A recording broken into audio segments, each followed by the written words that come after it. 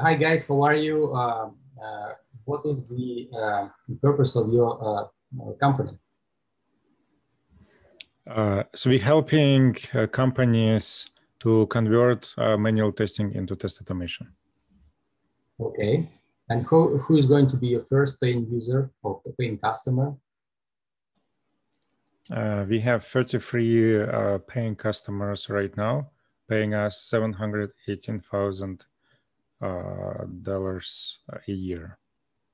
Okay, that's excellent. How do you get the users? LinkedIn outreach, Google Ads, and Google Search. Okay, and how do the users know they need this? Because they struggle with testing. As you know, testing is a very important phase of software development, and companies are investing a lot in it. And there is currently a struggle with test maintenance. We are there for solving. We are solving that problem. All right, fair enough. And considering this is a not new problem existing, right? What makes you actually different from existing solutions on the market? We are the only one that allows manual QA to build complex automation. And we are the only one which actually solves the problem of test maintenance. Okay. And how the users find out about you?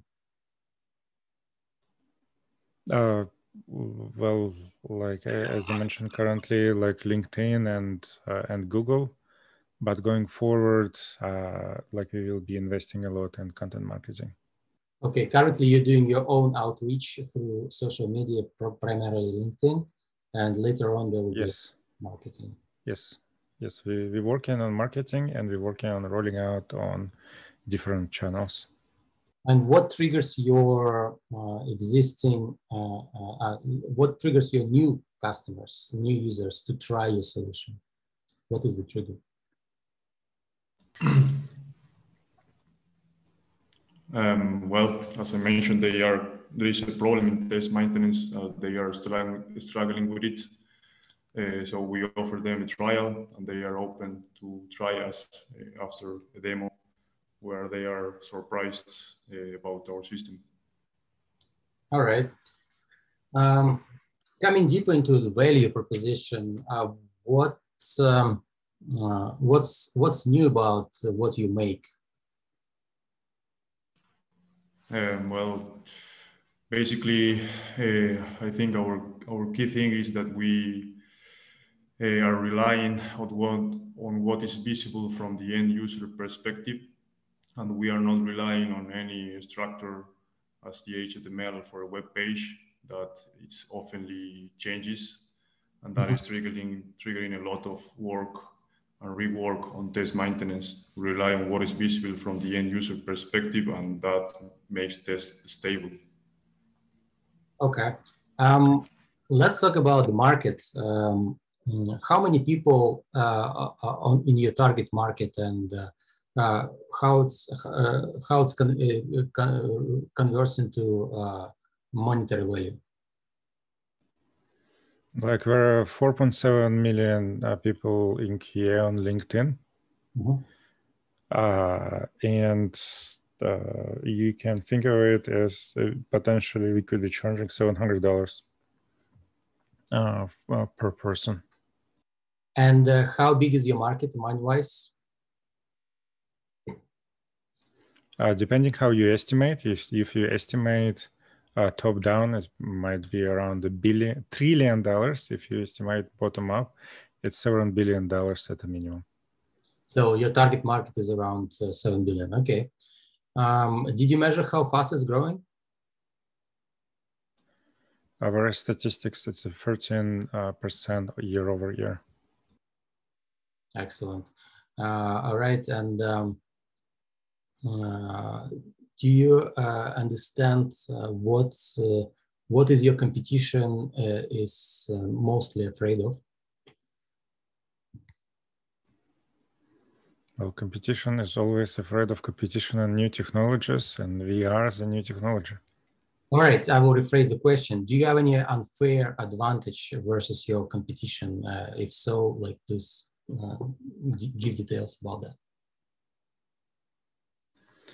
that. Yes, we believe people just don't understand that the executable specifications which we have built give us enormous opportunity to roll out in the channels which traditional companies wouldn't be able to do otherwise. Okay. Did you measure how much time and money do your users in your target market waste before switching to your product?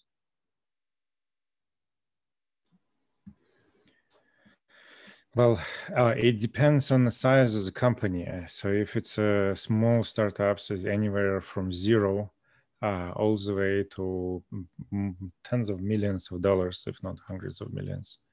Actually, Salesforce already wasted at least $1 billion with a B, as in boy. Got it. Got it.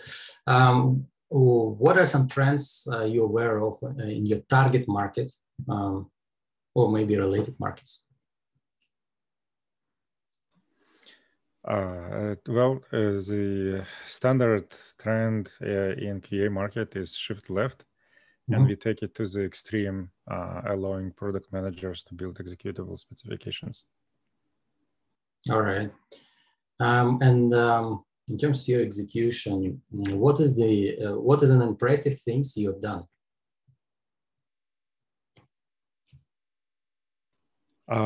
We closed Netflix, for example. It's one of our paying customers right now. Okay. Anything other surprising happened? Sorry, what? Anything other than that surprising that has happened? We were offered, someone offered to buy us. Oh, okay, good for you.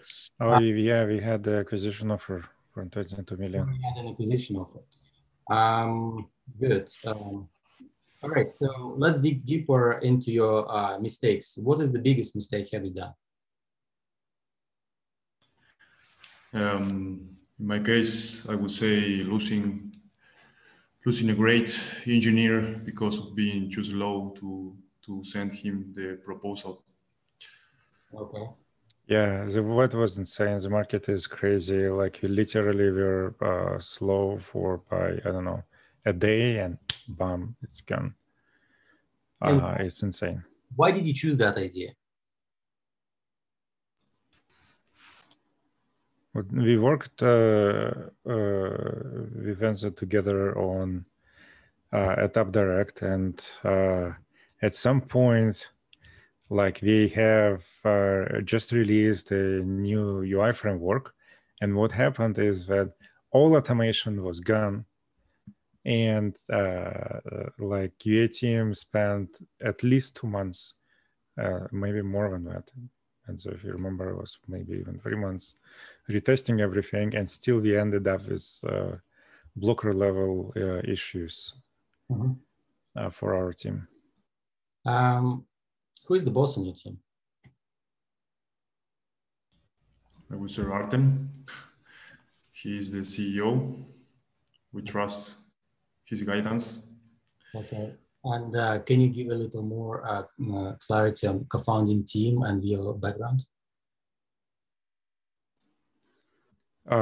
Sure. So co-founding team is just us, Enzo and myself. We have founding engineer as well, 2 of them. Currently, we promoted one. And yeah, so we're hiring more talented people as we speak. Okay. And also give like a few steps of how the product works. So it's to be basic. Customers create test cases or edit them using our UI, and our servers pick up that executable specification and translate it into something that is executable in a browser or mobile. I see. 6 months from now, what would be the biggest problem you will face? I would say hiring. We need to hire the correct people that will help us grow and will help us build the correct culture for our company. Okay, that's it. So guys, we've got 10 minutes, and my feedback to you would be, first of all, an interesting solution. I initially started from users, and I wanted to clarify with you the understanding of your target audience and the pain you are trying to solve.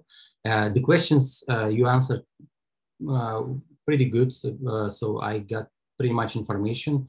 Still, I have a positive impression during the talk, though I think one of the main thing I would recommend you to start with is your emotional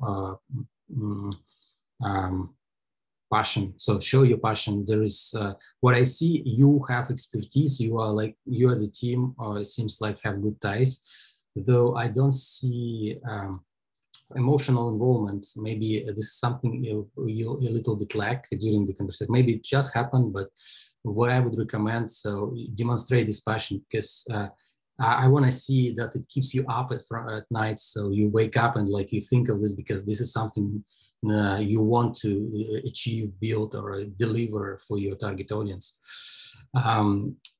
The other thing, what was interesting, well, I asked you a provocative question, who is your boss? And I mean, you answered the right way. I think during the, in my opinion, as a team, you, there is a leader, but you are both partners, first of all. And this partnership it will last longer. And the most important, what I want to hear from you, you are a team, like a united team, and nothing can break your partnership. And so I want to see this strong collaboration. And of course, when I was asking about the team, I wanted to know about your expertise. So you don't do the same thing. You have at least two most important roles. One is sales and can sell and represent business, and the other one is building, so technical part. What really great is that you already have sales and the numbers talk itself. So it's a very strong point of view. Still, I have about 10 more questions to ask, but don't worry about that. Usually it's a conversation to dig deeper, learning about your solution that is needed by your target audience, that the market is significant, and that you as a team, as already mentioned, qualified to deliver on this problem. So yeah, do you guys have any questions? How did you prepare for your YC interview? Did I prepare? I am not preparing. I have not been on a YC batch, though I have prepared many companies and keep helping companies to get prepared for YC. And people get accepted, and this is what we do through our community. Mock-up interviews we are doing not only for YC but for other accelerator programs. Most importantly, you guys understand what they are looking for, what they try to figure out. It's not like they are trying to ask you tricky questions. They want to they want to understand you, have proper impression about you as people, and they have good chemistry with you. So if you would have, for example, a small talk in the beginning, it might be also an advantage. So see for yourself if they're asking something general, like about, like usually they ask, how are you, or about the weather, or about something else. Just keep conversation in this direction for a very short time. So just to show that you emotionally open and ready for a good conversation. Yeah, and thank you. Yeah, the other thing I think I wanted to say, your body language is a little bit small, I would say. So you don't demonstrate emotions. Maybe you just a little bit stressed or like very much dedicated to deliver well, which is fine. But with your words, there are emotions. And I'm sure you know these tricks, but you may use a little bit open postures, like when you, for example, want to show something big or something small, or one example, the other example, but don't show too much because it might be understood incorrectly. But when you like very frozen like that, it's a little bit giving a little wrong impression that you are a little stressed, maybe like that. You know, keep in mind why I'm saying this, because you are doing an interview through via Zoom, and Zoom is unfortunately another barrier for us to give emotional attachment to each other, and so this barrier is a little harder to break, but still is better than nothing, and just be aware of that. So just have a good picture. So for example, you both had not too much emotions, like very little emotions, I would say. Not too much is not good as well. But also, for example, for Enzo, I would recommend you to have a little better light. So because I don't see your face clearly, and my psychological wish to switch to Artem's picture, even when you talk, just because I don't see your face clearly. I mean, this is what I felt. Maybe I'm wrong. And if you would have proper lights, for example, like I have, Artem has good lights, that might help as well. Yeah, but overall, I think you answered very decently. Don't be stressed. Just try to make the atmosphere relaxed, and demonstrate your passion and that you're a strong team. You already have a good market, you have a good product, and you have sales. Thank you. I appreciate it. Yeah. Anything else, guys? Very nice office. Thanks. So if it helps, just let me know how it goes. I'm happy. I'll be excited if you guys get accepted. I definitely want to know about that. If you're not on our community, Global World, we have other accelerators. For example, 500 startups might be another one for you to try. And I mean, through our community, we help out each other, as I help you right now. It's just because this is how we do it in our community, and we would expect you to help other members of the community the same way you find your time to answer questions, to do something for other entrepreneurs, as I would have done for you. This is what we usually do on our community globally. And we have several thousand entrepreneurs helping out each other to deliver or like solve different, usually small problems, but sometimes large problems. So each business of each of us moving forward, going global. That's the idea. If you're not signed up, I can send you the links, but I want everyone, every entrepreneur to benefit and move forward with the next step. Thank you. All right, guys. Thank you for your time. Thank you very much. And good luck, and let me know how it goes. Right. Bye. Thank you. Thank you. Bye-bye. Bye-bye.